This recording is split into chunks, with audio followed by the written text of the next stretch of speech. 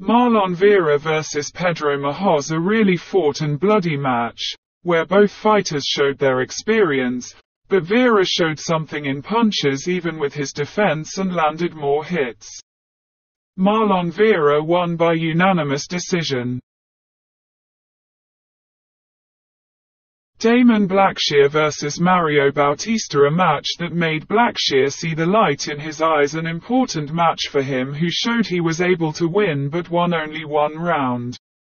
Instead, Mario Bautista with his experience was able to play the rounds well with precise calls, control and takedowns, where he won by split decision. Ian Garry vs Neil Magny. Garry wanted this match from the beginning and he got it. Ian Garry dominated Neil Magny with his talent. Magny didn't know how to exploit his experience.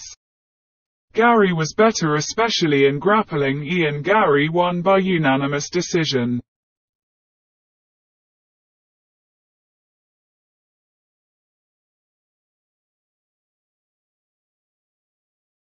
Zhang Weili vs Amanda Lemos. In this match we knew who is the favorite, and we knew that she will win the match. Weili dominated all Lemos. Lemos tried, she did something more than she could, but Zhang Weili takes home the title.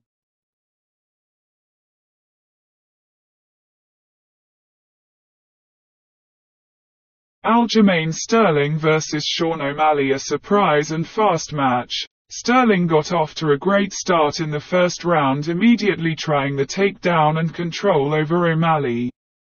But in the second round comes the surprise where no one expects it.